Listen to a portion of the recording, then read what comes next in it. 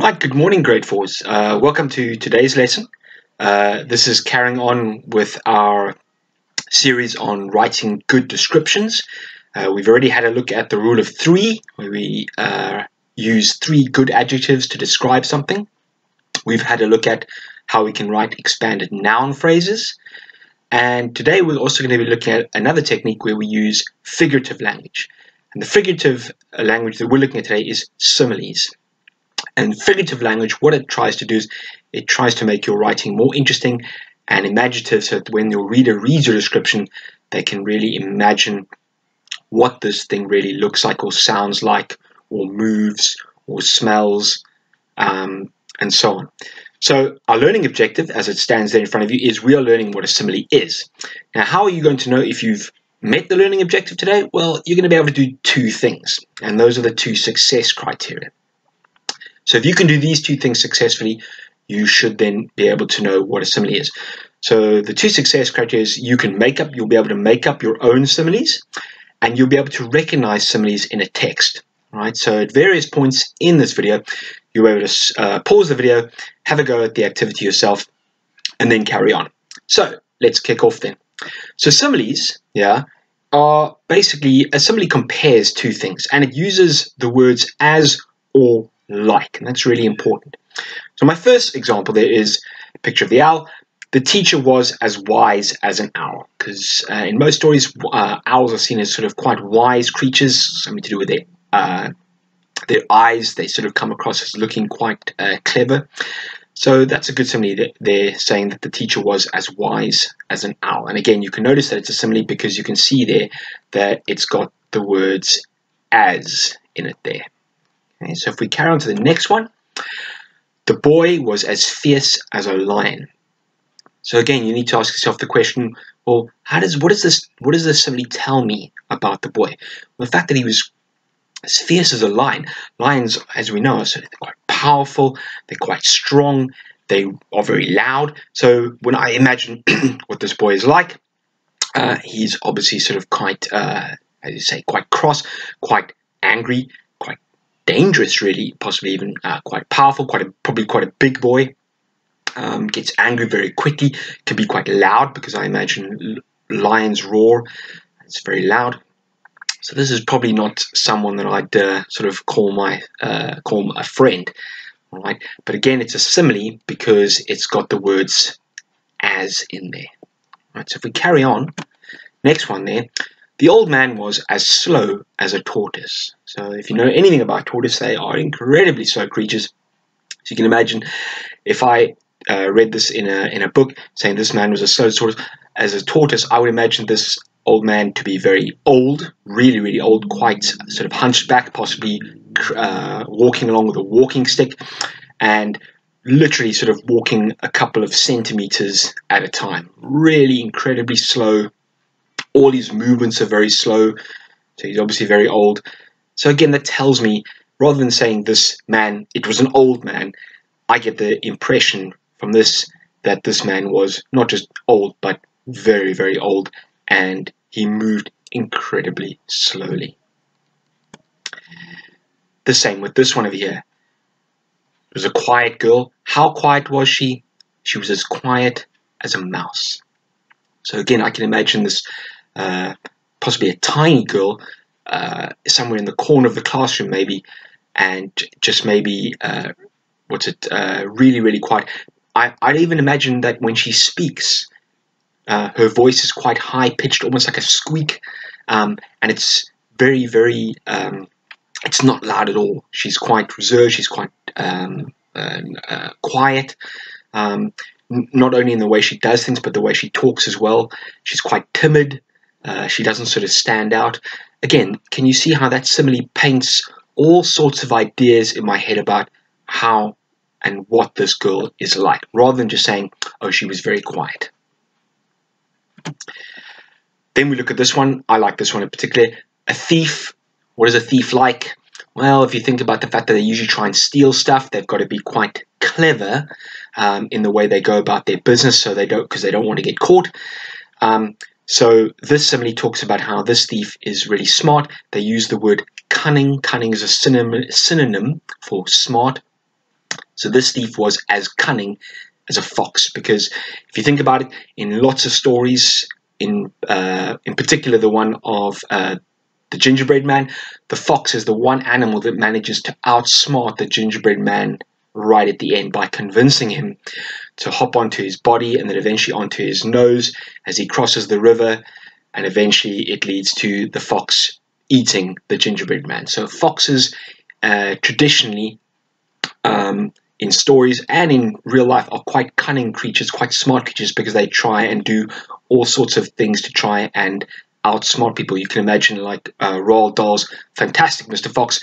If you've read the story, the Mr. Fox, he does all these amazing schemes to try and get into the various farmers' yards, getting their stealing their chickens, stealing their cider, stealing their apples, stealing all their produce. So again, it's this idea that taking an animal and comparing it to an animal that is seen as quite smart and quite clever. So again, in my mind, I'm thinking, oh gosh, this thief, he's not a dumb thief, he's not a particularly cumbersome thief. He's really smart, he's really switched on, he really comes up with sort of these fantastic ideas to try and get away with his crimes. If we look at another simile, this one over here, the boy was as cheeky as a monkey. Again, the picture there kind of says it a lot. We know chimpanzees, they are quite cheeky. They sort of do all these funny facial expressions. They are quite cheeky and playful with each other. It gives you an idea of how silly and playful this particular boy is. So again, can you see how that simile, because it's comparing it to a particular animal, in your mind you can immediately start to imagine the kind of character this boy is, rather than saying, oh, the boy was just cheeky, or the boy was playful. Well, how playful is he, or how cheeky is he? He's as cheeky as a monkey. Immediately you can start imagining, oh gosh, well that means, you know, I can imagine him doing all these silly, crazy things that shows how cheeky he is. All right. If we look at the next one, I walked to school as slow as a snail. Again, you know, one person slow might not be another person slow, but we can all agree that a snail is an incredibly slow creature. Goodness me. And immediately there, I can start imagining and to myself, well, you know, why is he as slow as a snail? Is it because he doesn't enjoy school? Is it because he's a small boy? Is it because there's something else that's stopping him from walking particularly fast? He's got a heavy bag.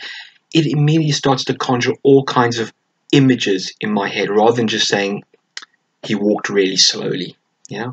All right. The old cat was still as playful as a kitten. Again, similar to the monkey one.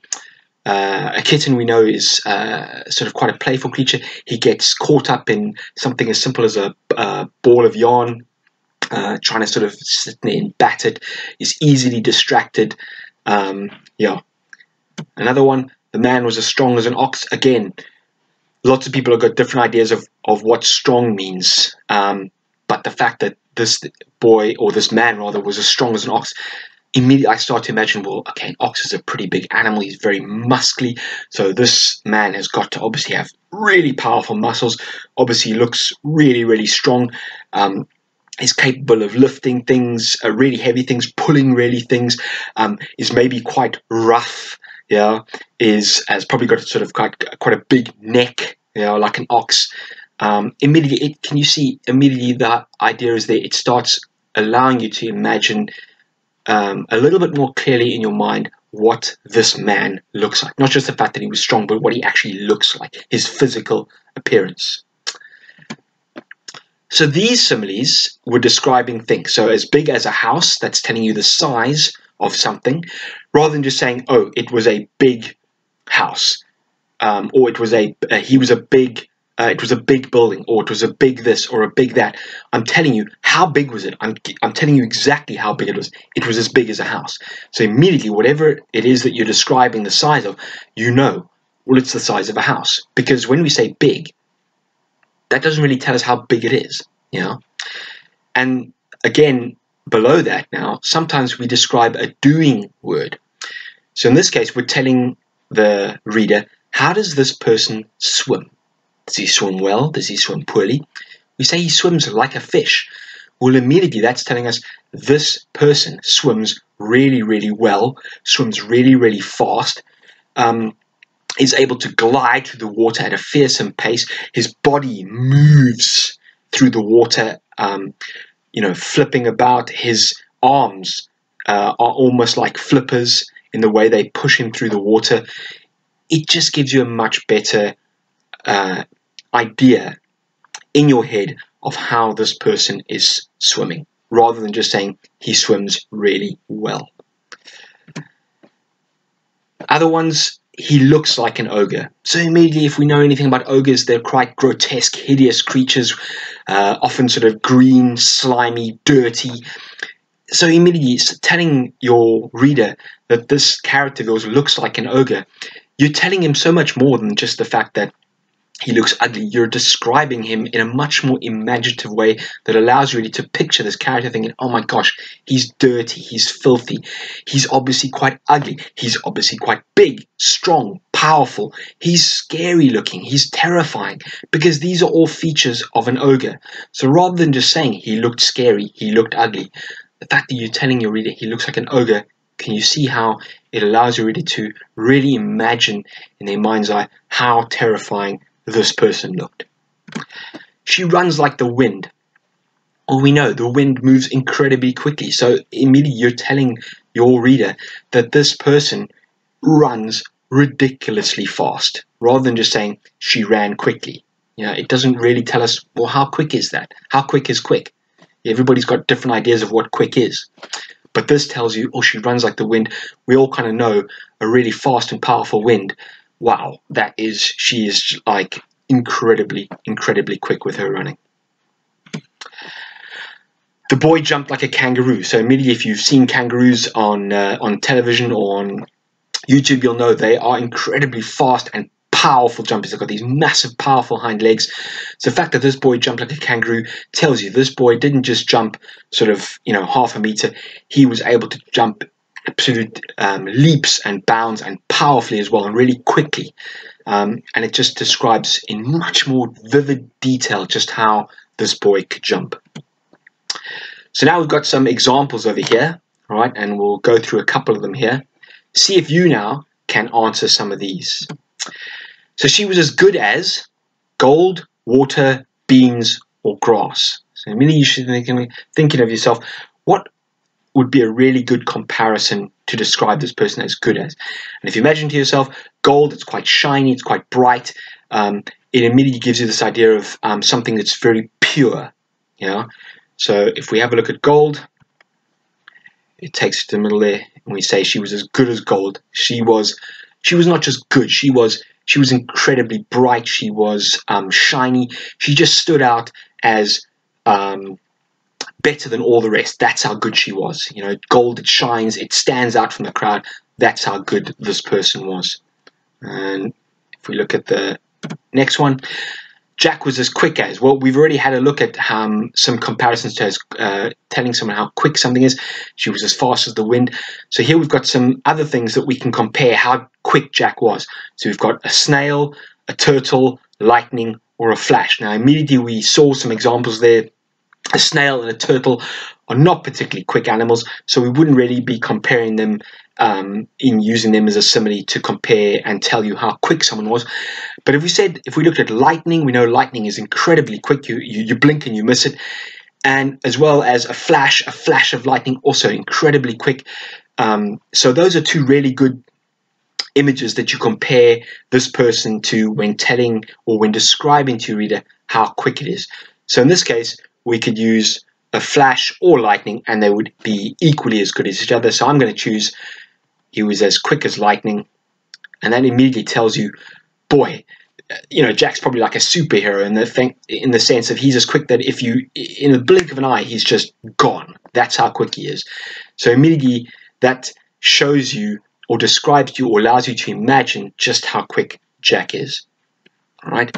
So if we look at the next one, we already had this one earlier. He was as quiet as, and I think that one is a pretty obvious one. Just like the girl that we mentioned earlier, he's as quiet as a mouse. Really soft voice, doesn't speak, doesn't stand out from the crowd in the corner there, not doing much, trying to not be noticed.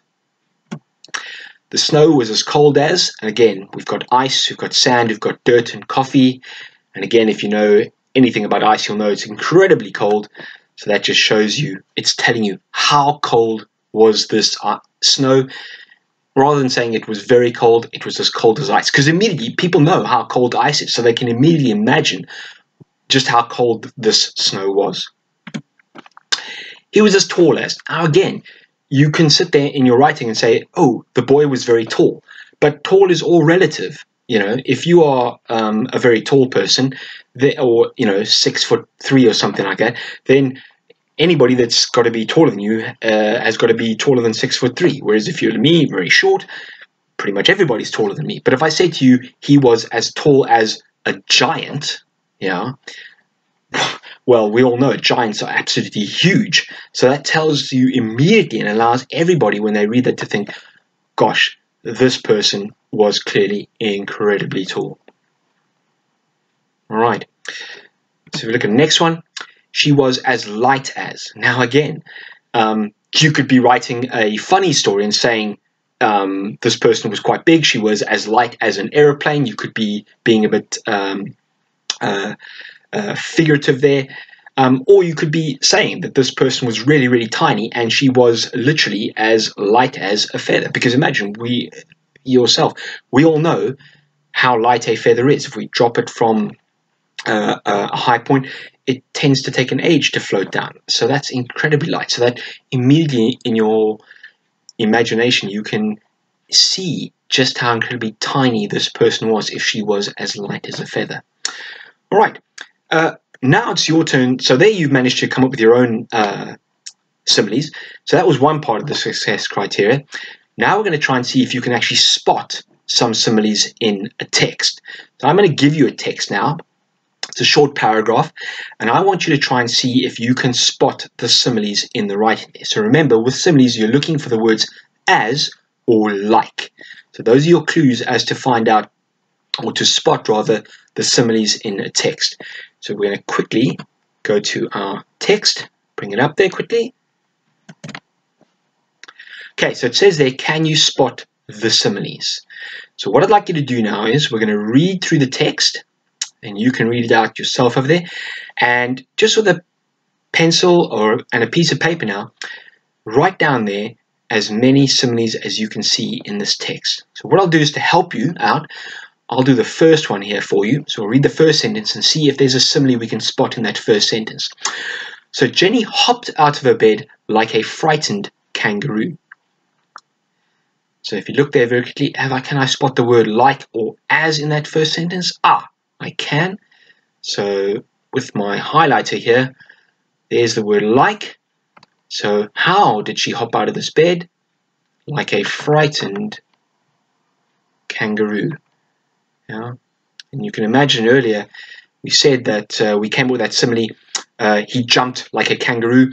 You can imagine a frightened kangaroo must jump really, really high, so you can imagine how quick and how high and how fast Jenny jumped out of bed. All right. So what you can do now is you can pause this video, and you can now, if you want to, write it out and then highlight the similes yourself, or just go through each sentence and try and see, can you find a simile in every sentence there? All right. So go ahead, pause the video now, see how many similes you can spot. All right, so I'm assuming now that you have in fact actually done that, all right, because as I say, the only way to actually get better at this is to actually do the activity. What I'm going to do now is I'm going to go on to my next slide, and what I've done there is I've now underlined, or highlighted rather, should I say, all the similes in this text. So now it's your chance to see, did you manage to find all the similes in this text? So we're going to go on to the next one here. You ready? Here we go. So there are all our similes highlighted in different colors there. So the first one there that we did together was, she hopped out of bed like a frightened kangaroo. She slept like a log. Okay, you can imagine a log's pretty dead to the world. It doesn't move. That just shows you how fast asleep she was. Her hair, I like this simile here, it was really dirty. It was filthy. It was as dirty as a rat's nest. And if you ever kept a rat as a pet, you'll know when it comes to making their nest, they just put absolutely all kinds of garbage, pieces of newspaper, smelly pieces of twigs and grass and all kinds of disgusting things for their nest. So you can imagine just how dirty this Jenny's hair was. And then when it comes to describing her teeth, how did they feel? They felt as slimy as an eel. So I can just imagine how grimy and disgustingly dirty these teeth of hers were. How did she have to be? She'd have to be as fast as lightning if she were to make it to school on time. So she would have to be incredibly quick if she was going to make it to school on time. So immediately she starts running around. She ran around like a chicken. And if you've ever seen chickens on video, if they're trying to sort of run away from something, they run in all kinds of directions. So immediately in my head, I'm imagining her just running around in all kinds of directions in her room there, trying to find her clothes, comb her hair, and brush her teeth. She's just going in all kinds of directions. She's an absolute mess at the moment, trying to get this done in time. But just as her mom calls her, she was done. Now she felt fresh and clean like brand new clothes. And have you ever taken your clothes out of the tumble dryer when they dried from the washing, and you lift them up to your nose and you smell them? Yeah, they smell like that fabric softener, that washing powder. They smell incredibly clean, and you just want to smell them more. And you can imagine now just how clean and how fresh she smells.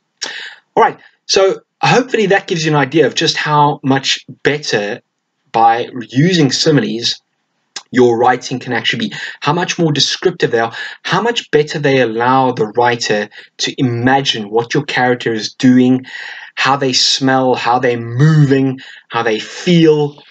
And it just makes your writing so much more interesting than just saying they were fast, they were frightened, they were running, they smelled like this, they were as dirty as this, they were really fast.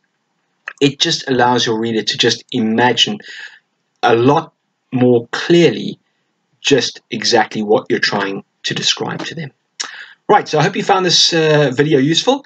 We're going to carry on in the series of how we do descriptions. The idea now is that you can now try and see if you can come up with your own similes when describing your character. Good luck.